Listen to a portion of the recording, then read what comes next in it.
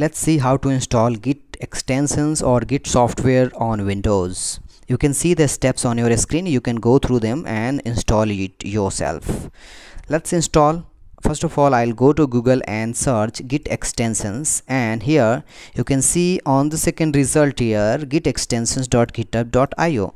Just click this website, you will come here and you can see Git latest version download option here. If you click on this link, you will be redirected on this page. Here you can see Git extensions setup complete. Remember, setup complete, you need to download this file. I already downloaded, so let's go and install this. I'll double click here, click on next. I'll install it for all the users, so I'll leave it as it is, but make sure to check this install msys git. Then click on next, and keep everything default. It will install the extensions. And now you need to install the bash commands, so for this you need to follow through these steps. Just keep everything default. So this is installing.